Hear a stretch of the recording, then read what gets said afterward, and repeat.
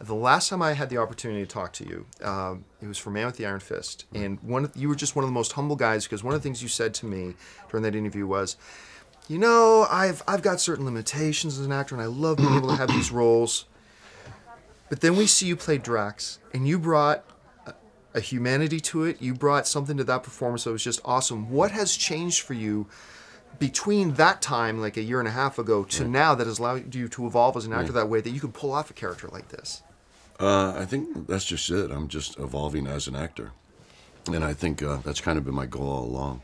And I think, I still have my limitations as far as performance, but it's really cool because I'm learning the craft, and every time I come off a certain project, I feel like I've become, I've become better at that craft.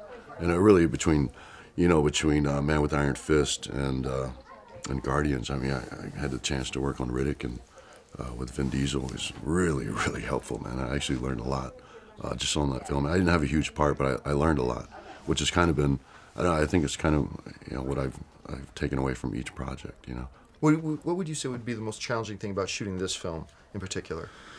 Well, I think that, there's a lot of challenges. Long days, but I think also, the dialogue for Drax was just real tricky for me.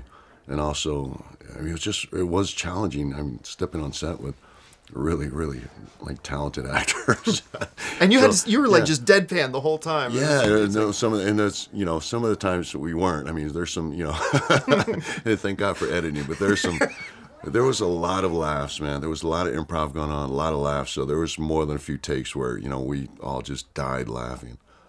Now, you've had the experience because of the various stages of your career that you've had where, there have been toys made of you, stuff like that. But now you're in a film all of a sudden where there's people all over the world are going to have Drax the Destroyer toys. You're probably going to see kids at Halloween dressing as you for Halloween. What's this experience like for you now? It's awesome.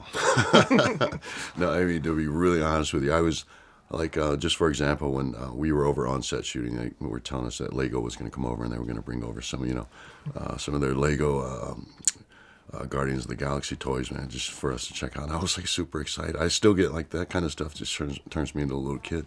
So I'm probably going to be the guy pushing the little kids out of the way to get the Guardians toys. Yeah. Well, listen, man, I love the film. Congratulations on it. And you were a big part about why it's so good. Congratulations again. Man. Thank you. Take care, man. Yeah, take care. Hey, everyone, if you liked this video, click that thumbs up button and make sure to subscribe to our AMC Movie News YouTube channel. It's free and helps you stay up to date with all the latest movie news, as well as our daily AMC movie talk show.